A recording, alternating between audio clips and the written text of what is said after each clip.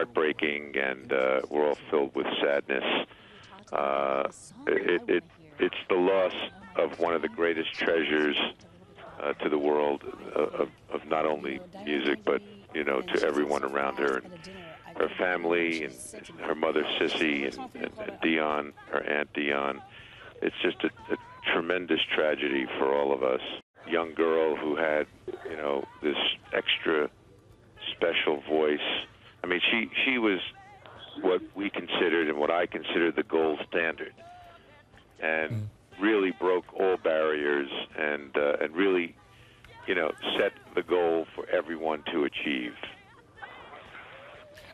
Tommy, is it right to talk about this as a massive shock, or were people in the industry fearing the worst after all the stories that we've read about Whitney over the last few years? What is the sense, do you think, amongst people, that there was a horrible inevitability to this? Well, one can never say what happens behind closed doors, and the pressures of this industry, as we all know, and witnessing some of the tragedies over the last couple of years with Michael and Amy Winehouse and some of the great artists of our time. One never knows what happens in people's personal lives and how the media and all the pressures affect someone. But certainly, I remember when Whitney was just a late teenager, and Clive Davis invited me to see her before he had even made records with her, and listening to that golden voice.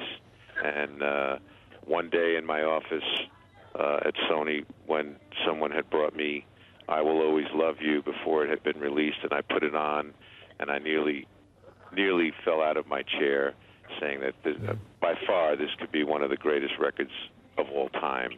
And it's just a sin. It's a tragedy of such a beautiful treasure to be lost like that.